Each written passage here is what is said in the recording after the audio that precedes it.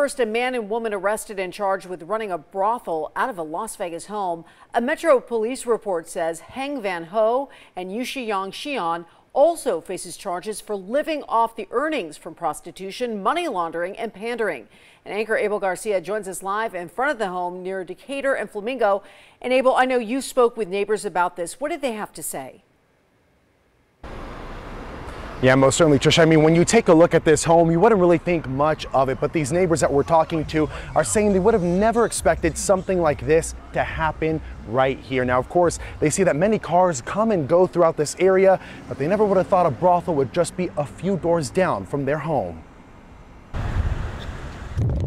From the outside, it looks like just another home in the neighborhood. But during the span of 2 weeks, police say 196 men went in and out of this house. According to a Metro Police report, this captured the attention of many, and police received a tip.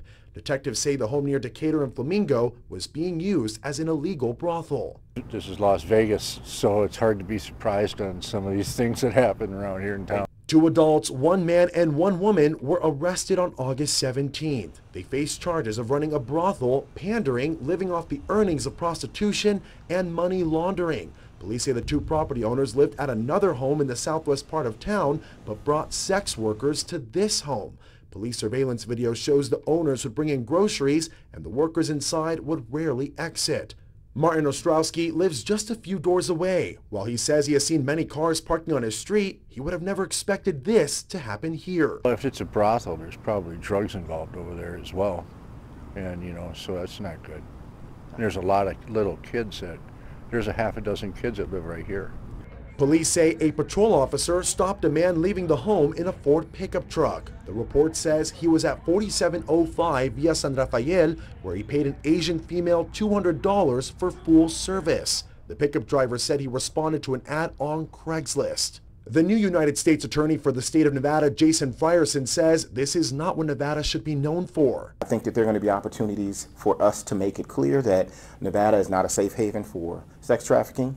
And we don't want, we don't want that to become part of what folks come to the state for.